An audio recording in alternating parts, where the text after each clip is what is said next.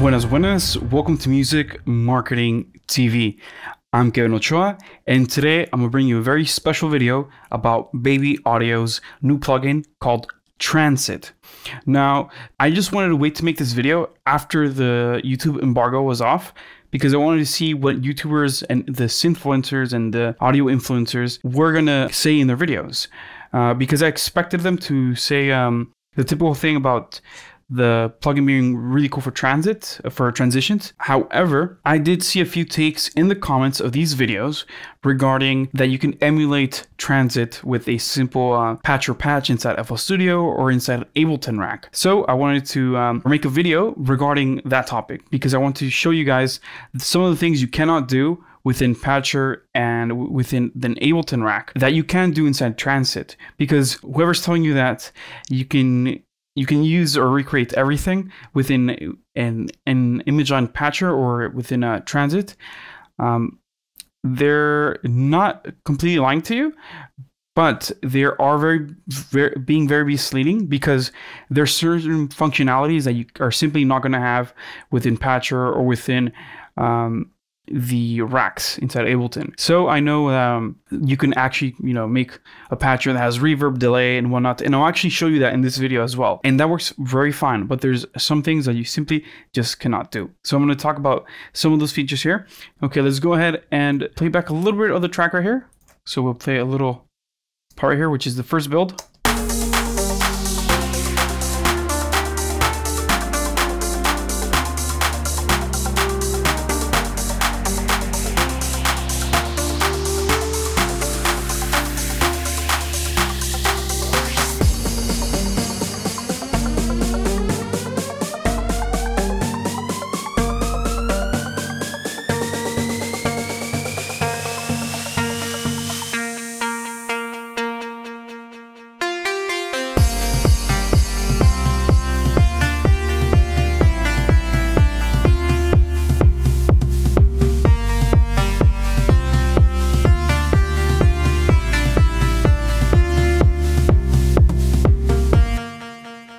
Okay, so there you go. You got a gist of what we have in the song.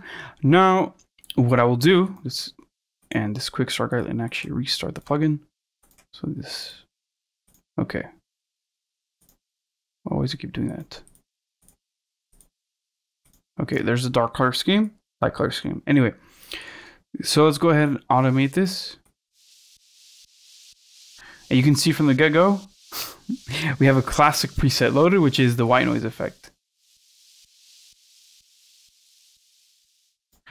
And what we can do is we could put it on the drop, and actually do think I have something like that in my drop.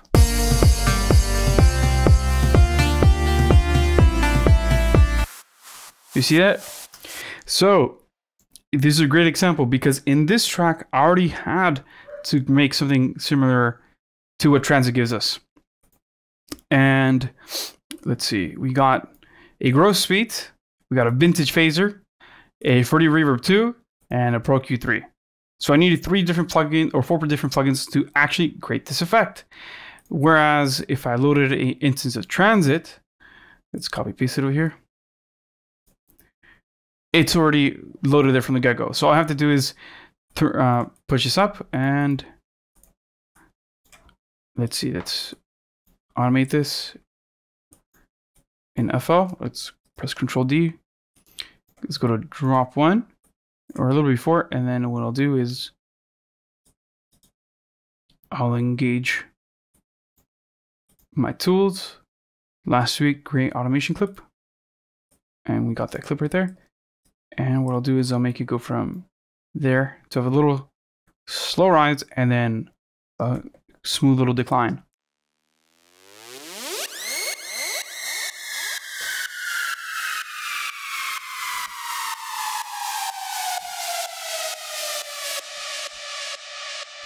And of course, we're running the old noise that I had in here, which is these guys. So what I'll do is I'll just mute them. So all we hear is Transit. Okay.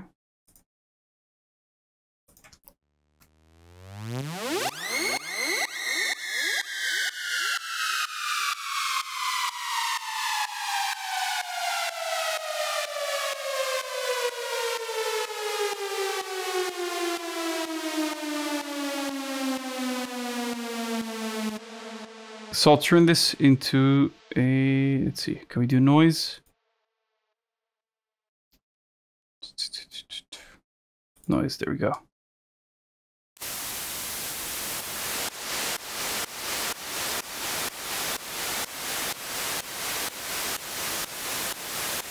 And then what I'll do, I really don't know how to stop that. Okay, so what I'll do then is I'll use the OTT as a gain right here. And actually we have a utility here too. So let's put the gain down, maybe minus 6 dB.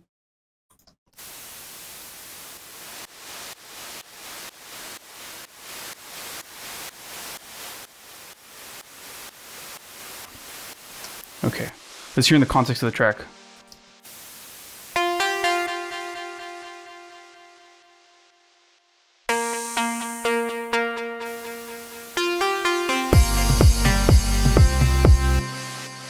In this case, we'll do this.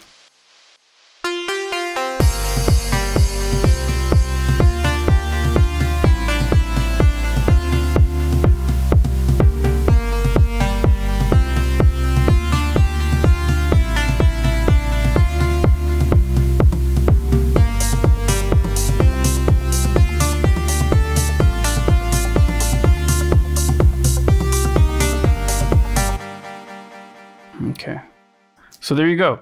Super easy to use. And we already put it in the context of the track. And, you know, even as I was explaining to you, that time it took me to set up that one transit is would have taken me basically to reset every single plugin. So if it took me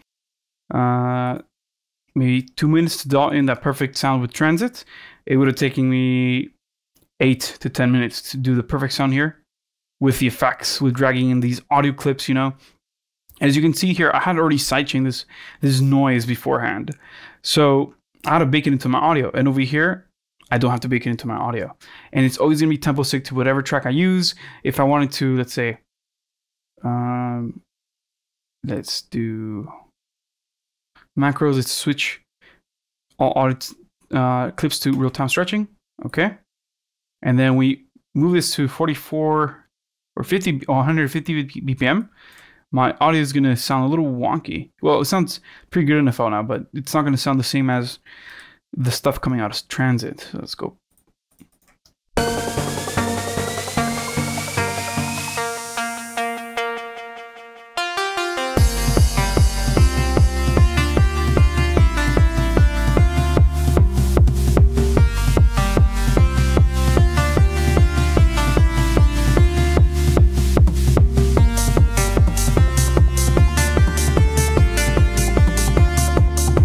Okay, cool. Now let's play back that, but using transit and using the previous audio effects and the scene right there. Oh.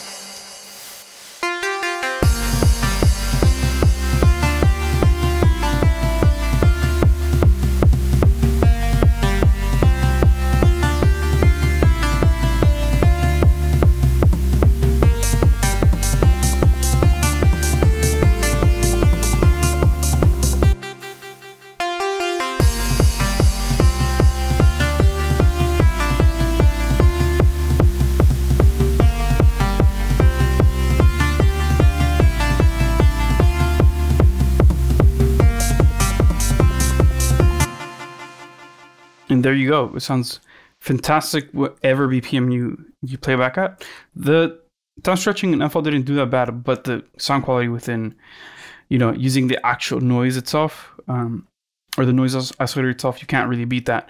So yes, Transit is going to beat 100% every time you're going to load a audio sample in there. It's going to beat it. So yeah, that's one other thing where you can't really say, oh, I'll just put a hard-baked audio sample there, and then if I change the BPM, it's still going to miraculously sound good. It's not. So that's another reason why Transit's not really gimmicky as per se. And again, if I were to actually do this using my own synth, I would have to load perhaps a 3x oscillator within FL Studio and use these other plugins to get that same effect, which over here, look, We got the noise, reverb, delay, OTT, pump, you know. I probably, you know, instead of using the delay to get the exact same sound, I'd probably use a phaser over here. So let's see, we got a flanger and we got a phaser right there. So I'm covered by transit. So that's, you know, another aspect. Here's another aspect where, like I said previously, that you can't really do this within Ableton's Rack or FL's Patcher. And that's just simply grabbing these guys and just swapping them over. It's that easy to do. If I were to do this within a patcher, okay, let me, not that I have many complaints about patcher because it's already a great system to work in. It's just that it's not a third-party VST to do these type of things. Let's see, I got a filter here. Here we go. We got a sweet filter. This is a really cool little plugin. I've also got, let's see, Stereo Tricks plugin that I made a couple years ago. And this would be something that's more attuned to what we have here. And look at this. So it looks like that behind. Let's stick to that sweet filter though, because that's already kind of set up to do what I want in this instance. In this case, I'm gonna apply this to the whole track. So I'm gonna go from, let's see, bar 41, and I'll create automation clip right here. Okay. Create automation clip. Boom, boom, boom.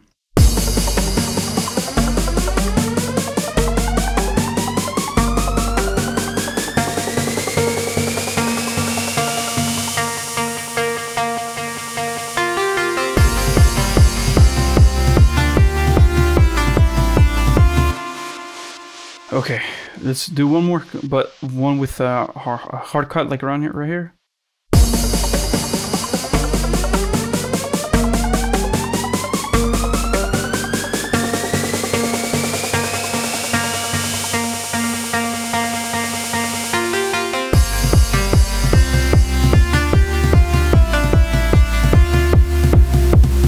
Okay, so there's my patcher plugin. I made this many years ago. Actually, you can see that there's a Pro EQ2 here. There's a Reverb 2. There's a parametric EQ2 right here. There's a Fruity delay. And there's a chorus over here, which is not part of the entire patch, but it's still there. It's like a vestigial part. And I have a Panomatic that, again, is kind of vestigial because I didn't add it. So it's basically like we're using reverb and a Fruity delay along with EQs. Now, if I wanted to swap these out, I can't simply do what I can do with transit. Let's do this with transit. Let's clear these out. Okay, so we clear them out. And to recreate what I did here with Patcher, all I have to do is this. We got reverb. Or let's start with delay here. Delay, reverb.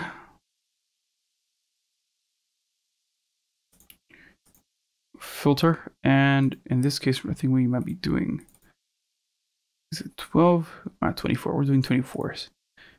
So let's put another 24 over here.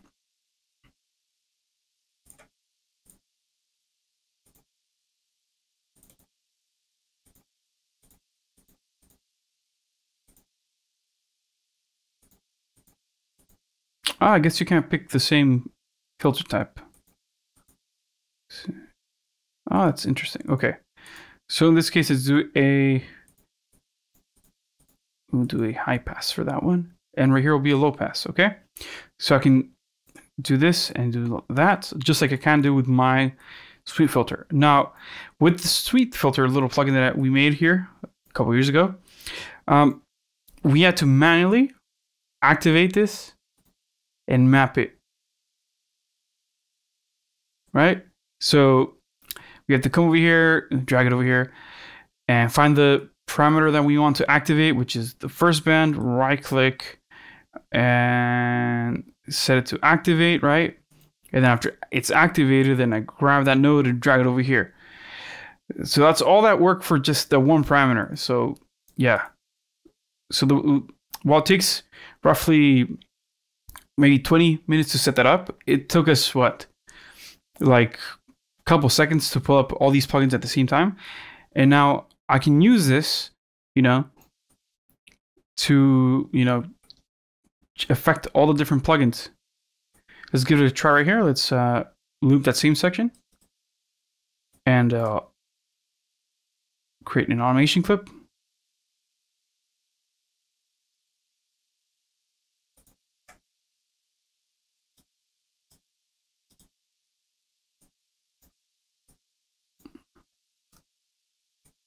And I'll do something similar to what I did earlier. Let's mute the other one, and let's also mute that patcher.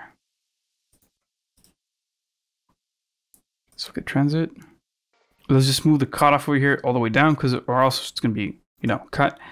And let's go ahead and play back.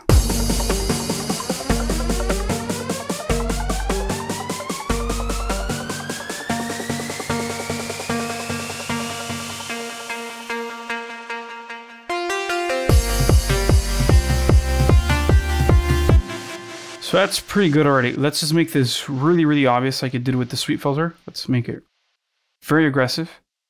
And then feedback a little bit more.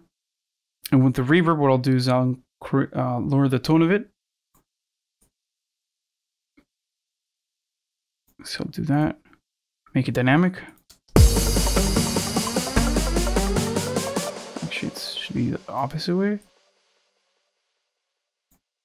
And there you go.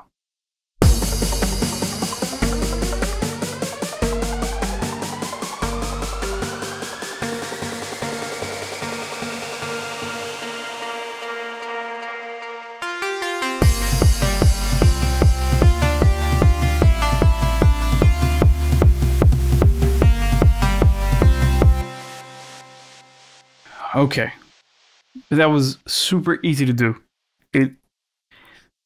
It would have probably taken me 30 seconds to do this if I was not recording on video and explaining what I'm doing. So that's why this plugin is really, really cool and really important.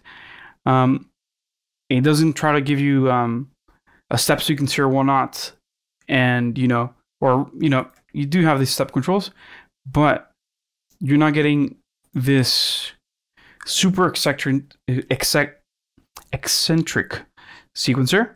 You're getting the ability to do a quick transition knob and control many different parameters at once. I think it's a killer thing. Again, if I were to do this with Patcher, and if I were to do from scratch, you know, just simply doing this for the reverb, let's go ahead and break it down. Let's add a fruity reverb 2. Reverb 2. Okay.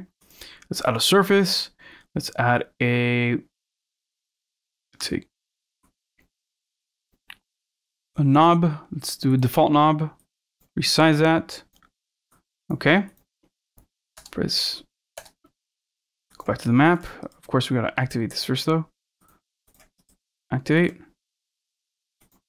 Now we got that knob right there. We're gonna go to the mix, right click and activate it. Control that right there.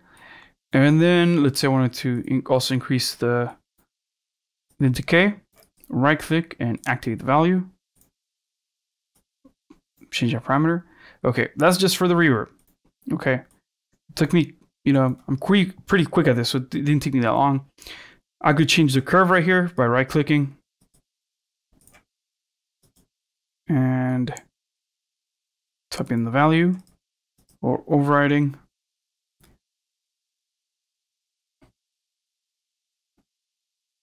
Or the link to controller here, I can change the mapping formula. So this is something I can do with an NFL that you cannot do in an Ableton Rack. So that's one way Patcher does beat the Ableton Rack. But anywho, okay, let's add the delay. Like 3. Okay. Let's go feedback level, activate it. Dry, activate, and the wet, activate. Let's bring that down though. Activate. So let's modulate the reverb and the output width. Okay. Sorry, the feedback. Okay. So there you go. We to do all that, we had to go through a couple different hurdles. And this is hard to set now. Now we can no longer do what we did earlier, which was go to transit and change the positioning of this. I guess the closest way we could do this with Patcher would be to drag this right here into the fruity delay and have it like that. So I guess we could create a switch eventually, you know, and we could create a switch, but then that would require knowledge of math, and not everyone has knowledge of math like that. And not everyone has the time to actually go and remake all this. If you do, all the power for you. I'm pretty sure Nano Spiral could probably do this because she's awesome, but it'd be very difficult to recreate it in such a manner where you can simply just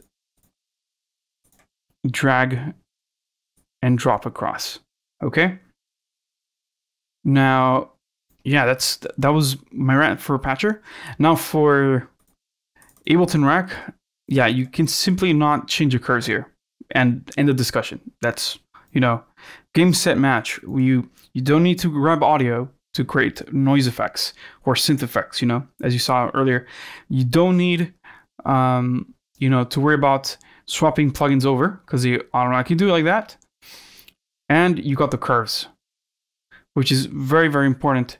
Not only that, but you have the option to change from a static motion or from static to motion to a dynamic control. It's amazing. Simply put, it's one of those plugins that is so simple that seems really gimmicky, but it's really not. I think I'm gonna do a separate video where I explain the sequencer, and another video where I actually show you this in the context of sound design and batch processing. For those of you who don't know, batch processing is when you grab many different files, sometimes hundreds of files, and run them through a processor all at once. You see this happen for movies and audio restoration a lot, but it also can be applied for sample design and you know, sound design. Yeah, we didn't even look at any of the presets, but you know, there's so many other plugins or many other videos that cover the plugin during when the embargo was lifted that already covered all those features and all those presets. So I don't want to do it in this case. You can go see Andrew Hong's video, or you can go see an actual a video from a buddy here at Music Marketing, Eric. Eric did a wonderful video where he covers some of the presets here, and he makes a preset himself. So this video I wanted to create as a counter argument for those who are saying, oh, we can make this with an Ableton Rack, or we can recreate it with Patcher, or we can recreate it using, you know, some, you know, whatever is built into my DAW, you know, or I can remake this, you know, on a single track, mixer track on my master channel or my group channel, and I can reload it every time. Well, sorry to break it to you, but you're gonna have to be creating those automations over and over again. And you should still not get the, you know, the detailed control you have with Baby Audio, where you can have control over the linearity. Yes, you can do that with automation, but that would be very, very tedious work. Anyway, I want to end the video like this. It's already going to be long enough. So I hope you enjoyed the video, that you learned something new today. And make sure you give the video a like if you enjoyed it. Subscribe to the channel if you want to see more content like this on educational topics about the music tech space here on Music Marketing TV. Once again, I'm Kevin Ochoa, and I'll catch you on the next one. Peace.